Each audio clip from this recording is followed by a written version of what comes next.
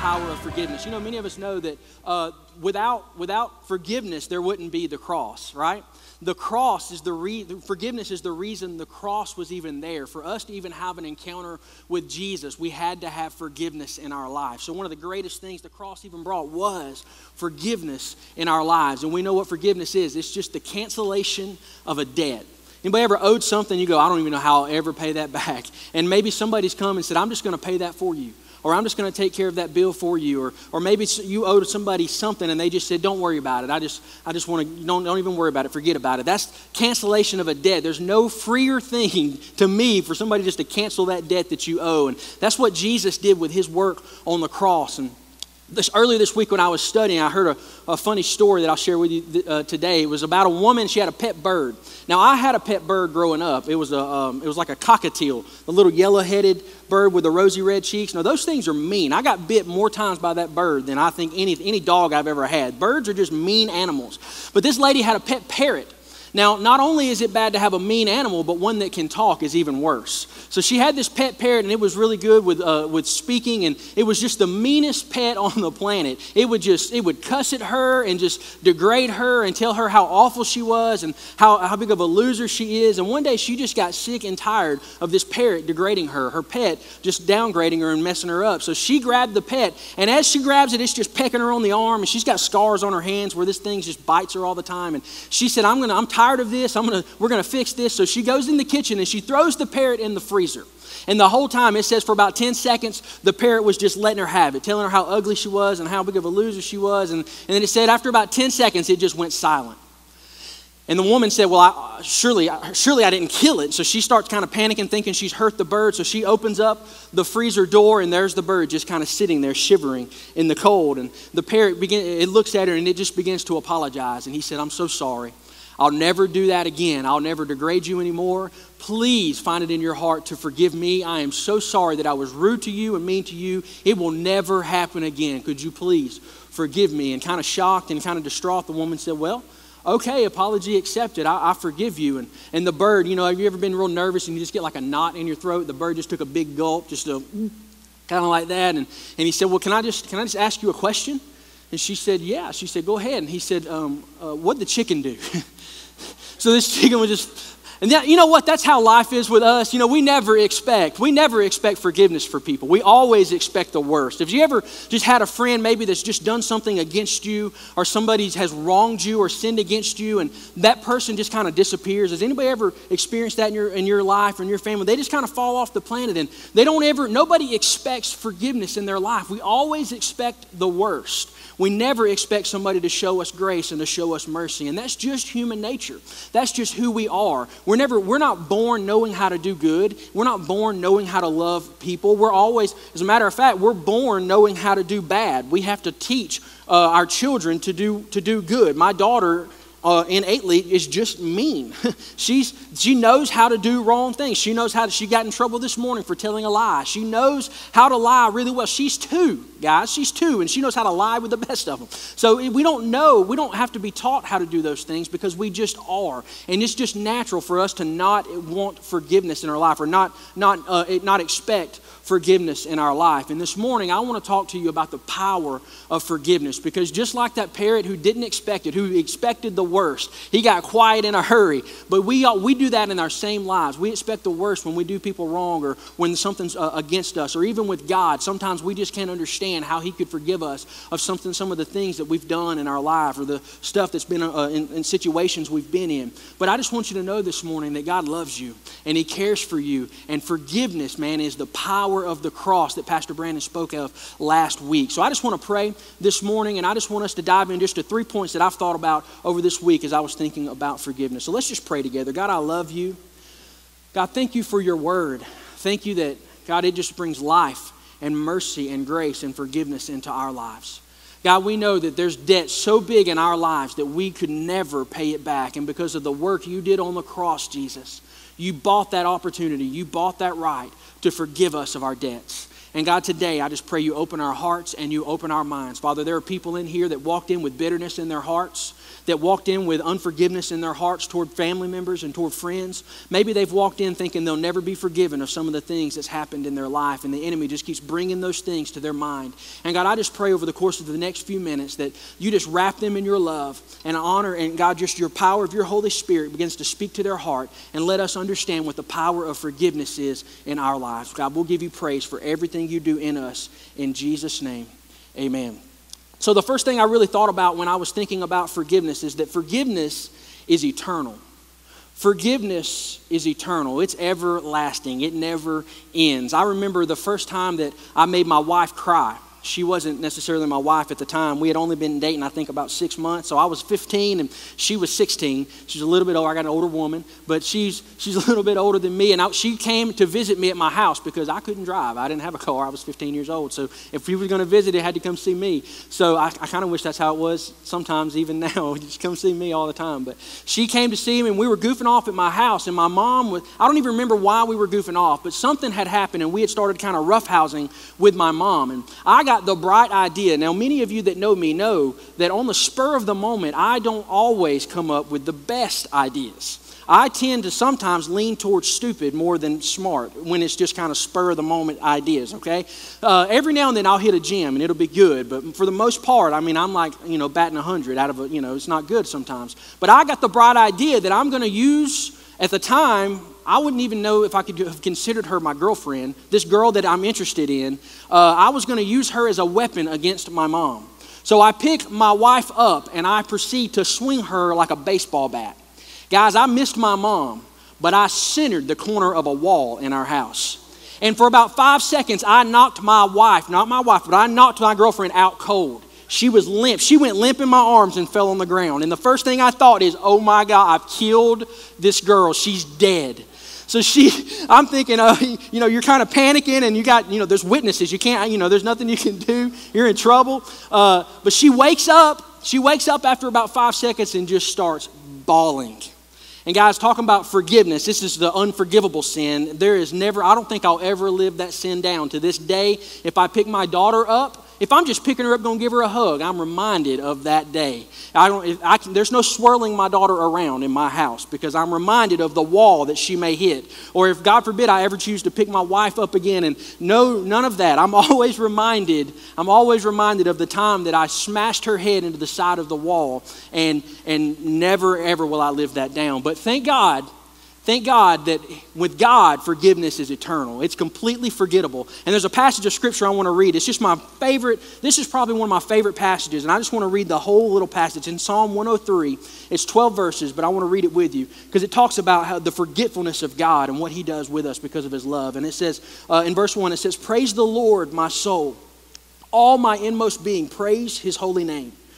Praise the Lord, my soul, and forget not all his benefits." And then he begins to list them. He says, number 1, who forgives all of your sins. Everybody say all.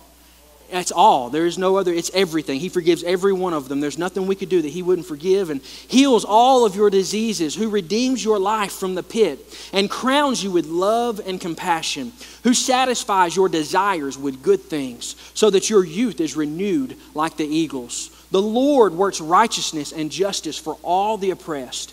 He made known his ways to Moses, his deeds to the people of Israel. The Lord is compassionate and gracious, slow to anger, abounding in love. Listen, I love this. He will not always accuse, nor will he harbor his anger forever. He does not treat us as our sins deserve. Is that not incredible? He does not treat us. He doesn't give us what we deserve or repay us according to our iniquities. And it says this, it says, "For as high as the heavens are above the earth, so great is his love for those who fear him.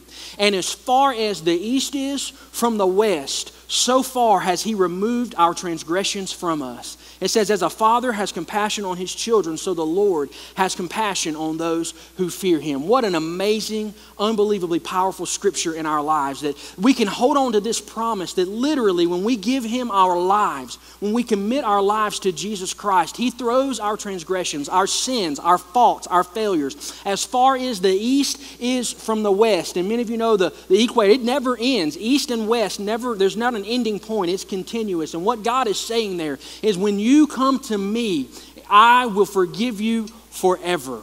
You know, the Bible says in Isaiah, and it says in Jeremiah, he says, though your sins be as scarlet, let's reason together. They will be white as snow. He tells us in Scripture over and over and over again, his promises are true. That when you trust in God, there's nothing you could have ever done in your life that he would not forgive you of. There's debts in our lives that we could not repay, but because of the work done on the cross, it brings forgiveness in our lives. And Jesus said, where nobody else would forgive you, I will forgive you. God, real forgiveness is eternal.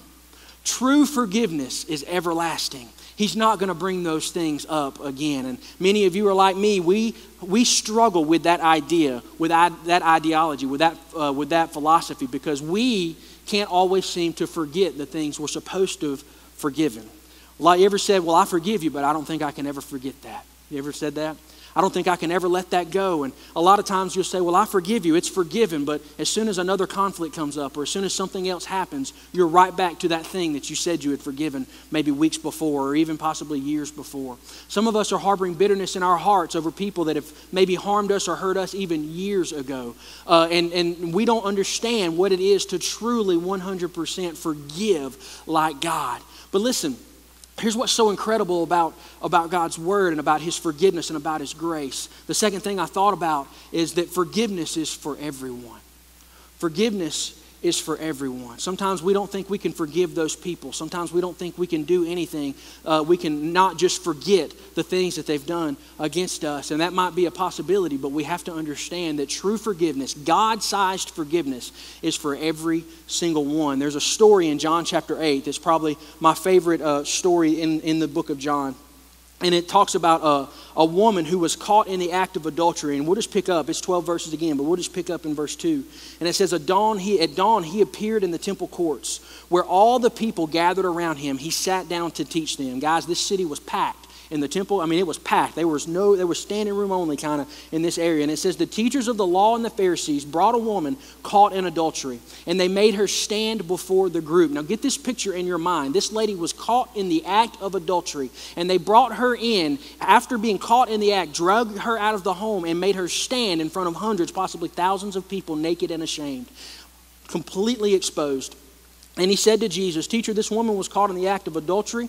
In the law, Moses commanded us to stone such women. He said, now what do you say? And they were using this question as a trap in order to have a basis for accusing him. But Jesus bent down and started to write on the ground with his finger. And I love this verse because it doesn't tell us what he was writing, so I like to use my imagination. And part of me, there's just something inside that tells me that maybe he was writing, he bent down to write, and he possibly maybe just started writing people's names in the sand. And maybe he started writing some of the stuff that they had done in their lives. Maybe he was just reading their mail as they stood there, as he wrote in the sand, because it says they kept pushing him. And it says when they kept on questioning him, he stood up, he straightened up, and he said to them, let any one of you who is without sin be the first to throw a stone at her. And part of me in my mind, the way my imagination works, is possibly they were so frustrated with telling him what he should be doing, giving them an answer, that they possibly didn't even pay attention to what he had written in the sand. And maybe when he stood up was the first time they looked down and saw what he had written. And it's a possibility that they may have just seen some of the stuff that they had done in their life that surely nobody would have ever known. Nobody would have ever known I'd sinned like that. Nobody would have ever known I had done that. I hadn't told anybody, but maybe Jesus was reading their mail, because again, it says again, he stooped down and wrote on the ground. At this, those who heard began to walk away one at a time, the older one first, until only Jesus was left. So they were walking away in order. So maybe Jesus was just writing down, he was listing them, writing down their stuff, writing down what's going on. And now all of a sudden they began to realize, oh no, he's reading our mail, something's going on. But they walked away, and the woman still standing there, Jesus straightened up and asked her. He said, woman, where are they? Has no one condemned you? She said, no, sir. Neither have I condemned you, Jesus declared. Go and leave your life of sin. So we see here in this passage, the only person that had the opportunity, that had the right, that would even have the justification to stone her or to accuse her or to condemn her, loved her instead. Because forgiveness is for everyone.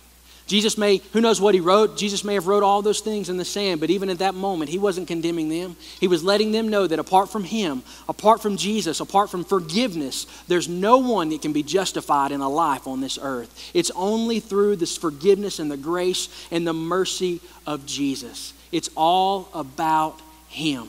We can never forget that forgiveness is for everyone. Maybe you've got somebody in your life that you said, I just can't forgive them. I'll never forgive them for what they've done. There's been atrocities done in this earth and maybe even in this room. Maybe there was molestation as a child, or maybe you were abused as a child, or maybe you're in an abusive relationship now, or maybe there's stuff going on in your life that you just couldn't figure out. How could I possibly forgive them for what they've done? But you've got to understand that forgiveness isn't just for you. It's not just for me and the things that I've done. It's for the people that have harmed me, the people that have hurt me. It's for every single buddy on this earth. Forgiveness is for everyone. The Bible's clear. It says, for whosoever will. The Bible says that God loved the world, that whoever would come and accept him would have eternity with him. We can't place forgiveness just where we want it. It's got to be for everyone. And then the third thing that I thought about when I was thinking about forgiveness is that forgiveness is essential. Forgiveness is essential for us to have a real encounter with God, for us to have a real encounter with the power of the Holy Spirit in our lives. Many of us have possibly come here the past 2 weeks and you've seen people worshiping like maybe you haven't seen them before, and participating in prayer and participating in the elements that we've had available, and you see people interacting and encountering God, but maybe you've come and you said, but I don't think I can. I see what they're doing, but maybe I don't feel it. I'm not feeling it. I don't feel what they feel or see what they see. I don't get this thing that they're calling an encounter. But you got to understand that forgiveness is essential for a real encounter with God. Listen to what Jesus says in Matthew chapter 6. It's the Lord's Prayer. They come to Jesus and they say, Jesus, teacher, teach us how to pray.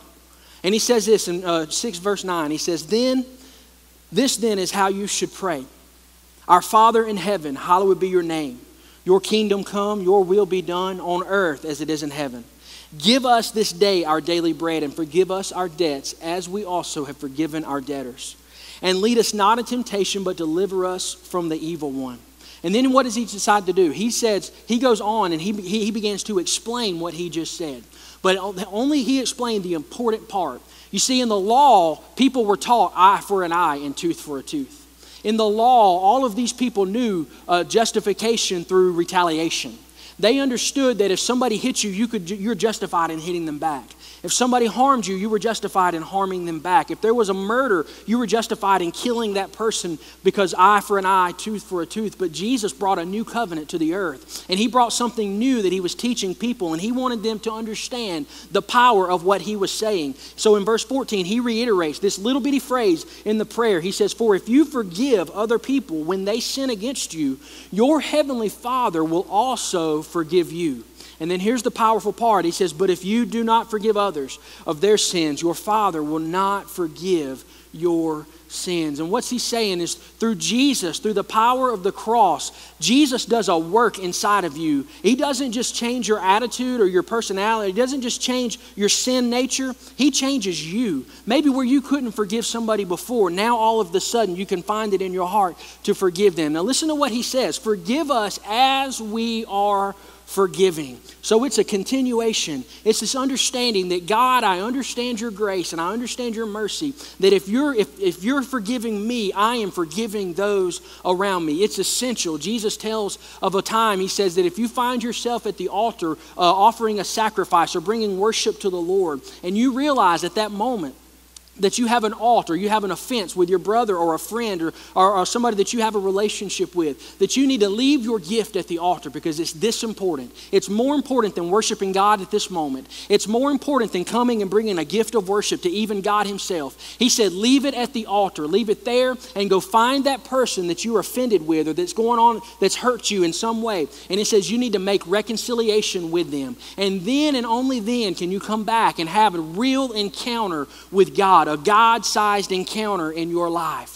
Maybe you're here this morning and you just have that in your mind or in your heart. Maybe as I'm speaking, you're reminded of the offenses that's happened in your life, the things that people have done against you, or maybe it's just one person that's harmed you or has done something against you, and you need to know in your heart that you've got to figure out a way to reconcile with those people, because real forgiveness is eternal. It's for every single buddy. It's for even those people that have hurt you the worst. Forgiveness is for them, and that it's essential. If you want a relationship with with God like you've never had before, if you want to be able to come in and have an encounter with God today like you ever have before, you've got to understand, you've got to know that forgiveness is essential. You've got to find forgiveness in your heart. There's a story, one more story I'll tell you in Scripture. In Matthew chapter 18, Jesus is walking on the road with his disciples, and Peter's kind of a loudmouth. He always kind of spoke up and was trying to be kind of flamboyant with Jesus. So he came up and he goes up to Jesus and he says, Jesus, how many times should I forgive my brother or sister if they've sinned against me? And he said, should I do it 7 times? And see, Peter's trying to impress Jesus because, see, the law said that you could forgive somebody 3 times. You had to forgive somebody 3 times. I don't know why they come up with that number, but it was 3 times. So Peter, in his mind, he was going to impress Jesus. He was going to go above and beyond. Anybody like going above and beyond, trying to exceed expectations? Peter was trying to do that. He said, should I do it 7 times? So not only, he doubled it and then added 1. So he was going to impress Jesus. And Jesus said, Peter, not 7 times, but 77 times. Not 7 times, but 70 times. And what he's saying is as many times as it takes. As many times as it takes. That person in your life that lies every time you turn around. That relationship that you're in, that husband, that wife that can't seem to ever get it straight. Can't seem to ever figure it out. How many times should I forgive them before I just throw my hands in the air and say, enough's enough? How many times? Jesus says, there's no times. There's no times here. There's no number that you said. It's a heart condition. It's compassion, and it's the love and the mercy of God that he breeds through us, that he gives in us as part of forgiveness. He lives outside of us and shows the love of God to everyone else. And he goes on to tell this story. He says, for the kingdom of heaven is like this. And he said, there was a ruler. There was this king who had all of these servants.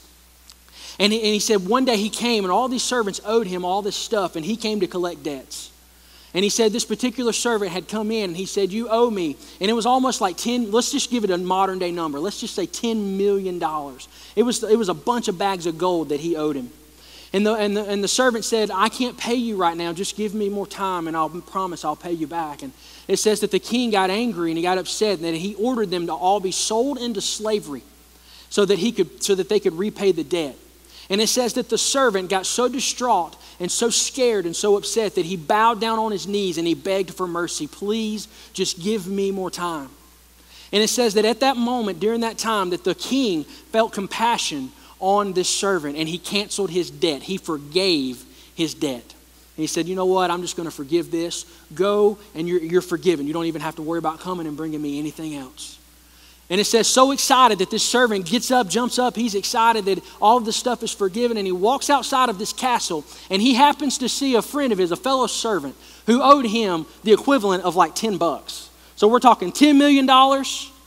$10 million, $10, okay? He owed him like 100 bags of silver, 100 silver coins. Not bags, 100 silver coins. And it says that he did the same thing. He says that he stopped him and he said, give me what you owe me. You need to pay me back. And maybe that guy was just thinking about the hair that he had just slipped by. He just slipped by the skin of his teeth, right? He saw, man, we almost got sold into slavery. I've got to get things straight. Even though he was forgiven, even though the debt was forgiven, maybe he was worried about what could have just happened, what should have just happened. And he came and in fear, he says, give me everything you owe me. And the guy said, I can't pay you. Give me more time and I'll pay you back. And the Bible says, Jesus said, this man choked him and threw him on the ground and had him thrown into prison until he could pay him back. And it says when the other servants found out, they told the king about this, and the king came back and told him, he said, do you understand what just happened? I had forgiven you of so much. You owed me so much more than you could ever possibly pay back. And then when I forgive you of that debt, you're going and you're harboring bitterness in your heart against people who owe you so little. And he said, that's like the kingdom of God. God has forgiven us of so much in our life. So much has he forgiven you of. As high as the heavens are above the earth is how much compassion he shows those who love him. As far as the east is from the west is how far he'll throw our sin and our iniquity, our faults away and never bring them back up again. Today, maybe there's somebody in your life that you need to forgive. Maybe there's atrocities that's happened in your life and things that have gone on in your life that you possibly couldn't understand how to forgive. But let me help you understand this. You don't have to. You need to let God work through you and enter in. Apart from Jesus, we can't forgive. Apart from Jesus, we don't understand that kind of love. But it's Jesus living through us and in us that allows us to live a life that honors God. One person said unforgiveness is like drinking poison and expecting the other people to die. You can't live your life in bitterness because it's only going to tear you down. With every head bowed and every eye closed this morning, I just want to pray with you because I really believe that there are people in this room who just have that problem in their life. It's a life of bitterness that I'm living in. I wake up and I'm mad. I think about it and I'm angry. And maybe you just need to understand God's forgiveness. Maybe you're here this morning and you don't understand God's forgiveness because you've never accepted Him as your Savior. You've never been able to experience that kind of love in your own life, much less show it to people around you. The Bible says that God loved you so much, that He cared for you so much that He gave His only Son to die. It says He died on a cross for you and bore every sin that we would ever commit in our lives on that cross. And He bought the right to forgive us of our sins. And it says that if we'll accept Him as our Savior, if we'll give Him our life and we'll accept Him as our Savior, then we could spend eternity in a place called heaven with Him. Maybe you're here this morning and you say, Pastor Brandon, that's me. I need to give my life to Him. I want to experience that kind of forgiveness in my own life. The kind of forgiveness that says it's eternal. He'll never bring it back up again. And I'm ready to live a life, start fresh and new on a clean slate. I'm ready to walk out of here and live a life that honors God. Maybe that's you. Nobody's looking. I just want to pray with you this morning. We're not going to embarrass you. If that's you, just slip your hand up right where you are. I'm ready to give my life to Jesus. I see that hand right back to the right. I see it. Thank you.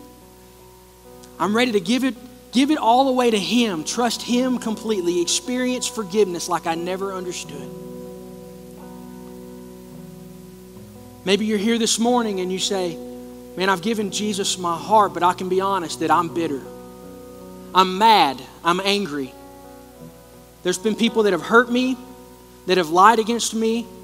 Maybe it's this. Maybe you can't even forgive yourself. Maybe all that happens in your everyday life is I'm reminded of the things that I've done in my life and how could I forgive myself of those things. The things that I've put my family through, the things that I've put my wife or my husband through, the things that I've put my parents through. I couldn't begin to forgive myself of those things. I'm always reminded of those. And this morning, that's you, and you want to say, I want to experience forgiveness. I want to forgive. I need to quit being bitter. It's eating me up inside, and I want to set myself free and those around me free. If that's you, just slip your hand up right where you are. We're just going to pray. I see those hands all over the room, hands going up everywhere.